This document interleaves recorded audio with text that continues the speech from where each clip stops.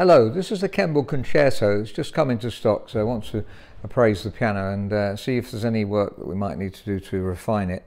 But we're very pleased with the piano in general. It's practically perfect casework, and it's called light oak, so that's a veneer finish and very tasteful. It's unusual to get oak coloured pianos, so we're pleased to get it in for that reason. It's right next to a more traditional colour, shall we say, mahogany, and this is a Kemble Oxford, very similar piano.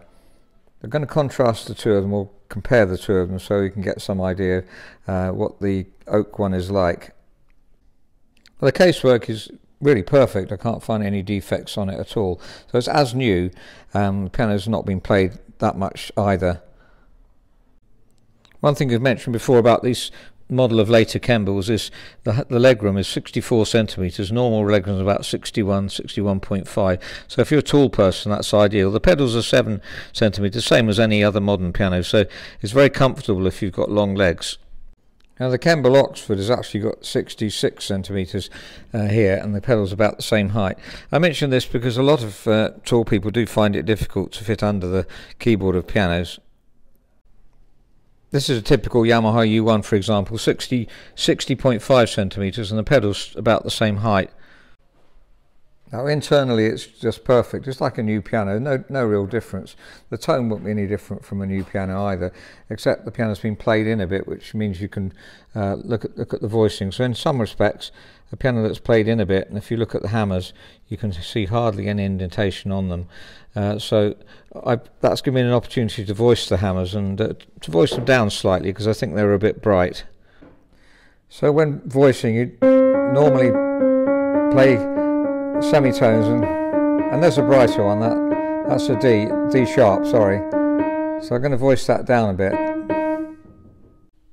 So voicing is done by gently opening up the felt, no more than about 1.5 millimeters depth, and just opening up the felt a bit on the end. If you go too deep, then you destroy the hammer, which is obviously not a good idea.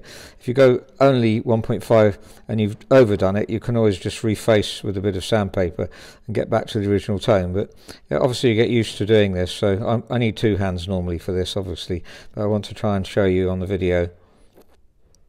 So playing the D and D sharp to get them the same tone, and obviously you don't want to go too mellow, though if you want it a lot more mellow, that's possible as well.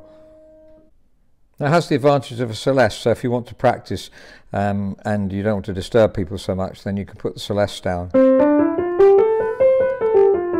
That's what a scale would normally sound like, and with the Celeste you put your foot down on the middle pedal, push it sideways, and then you get... Now you can get silent pianos these days. Personally, I don't really like to supply silent pianos. The electronics tends to go wrong after a few years, and really to play with the silent, you could just as well get a digital piano and put that somewhere else in the house. So the piano is very much like it was when it was new.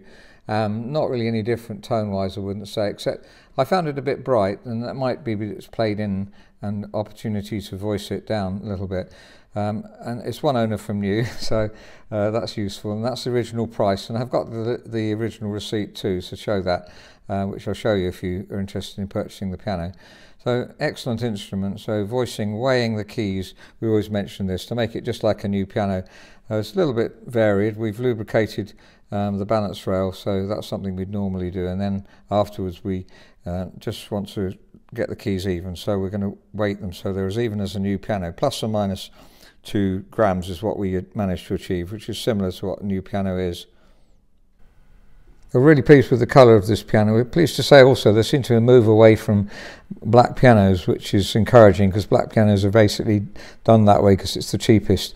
But it may be us that's noticing that change, because we're trying to promote non-black pianos, but we're really pleased to be able to sell pianos that we feel are made with tremendous integrity.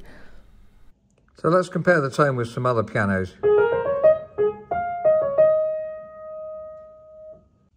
And this is the Kemble Oxford. I didn't say much about this piano in the end, because it's so similar really. There's nothing much to say in terms of it being different. 1 year difference, 2007, or maybe less than a year difference.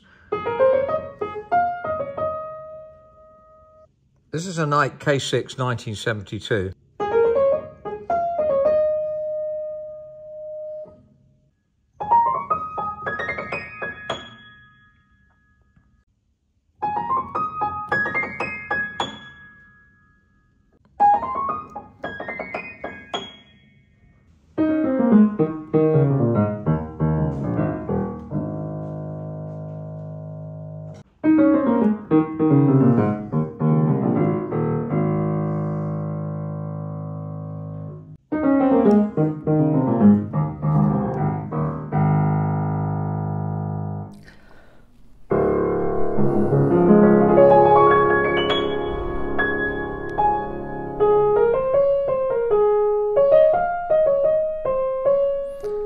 That's a Kemble Concerto made in 2008, which was one of the last pianos made in the Kemble factory, or the last run of pianos. And these later Kembles we think are the best, really. The Kemble's huge variety, by the way, in the UK you'll find lots of Kemble pianos. They're very small mini pianos. We don't recommend because the action's too small for learning on. They can sound very good, but the touch is very difficult to control.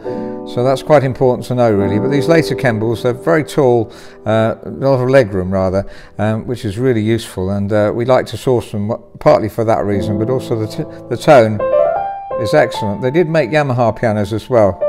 Personally, I really like the Kemble pianos.